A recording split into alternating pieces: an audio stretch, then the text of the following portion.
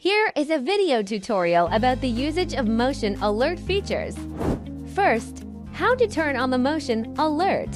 Click the camera settings button on the device's page. Choose motion alert and turn on enable option. Then click the return arrow back to settings page. Choose motion detection to adjust the sensitivity level. Next, you can tap detection area option. Drag the bounding box to customize the range of detection area according to your needs. The default setting is the full area. After the camera records motion, you can enter live feed page, choose Alerts tab, and select a specific date to watch alert videos.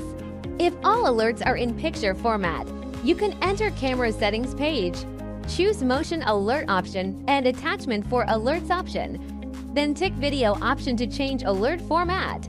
Second, how to delete or download alert videos. There are two ways to delete or download alert videos. One is to delete or download the alert videos individually.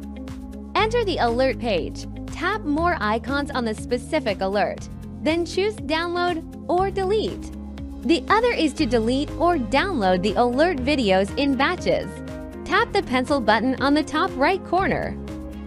Click Select All options and tap the download or delete icon to download or delete the alert videos all at once. At last, how to turn on and set app notifications.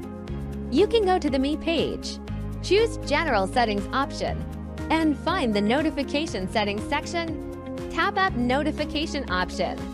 The app will turn to your phone settings automatically. Choose Notifications and turn on Allow Notifications option. After that, back to the app, turn on all types of notifications. Now, you can enjoy this feature.